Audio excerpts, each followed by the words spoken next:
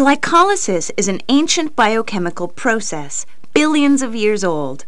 It is a universal system found in nearly all living organisms and is the foundation for respiration.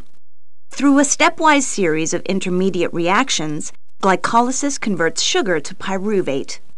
Using some ATP to pump molecules full of energy during the investment phase, the system allows molecules to be cut in half during the cleavage phase and produce ATP and NADH during the liberation phase.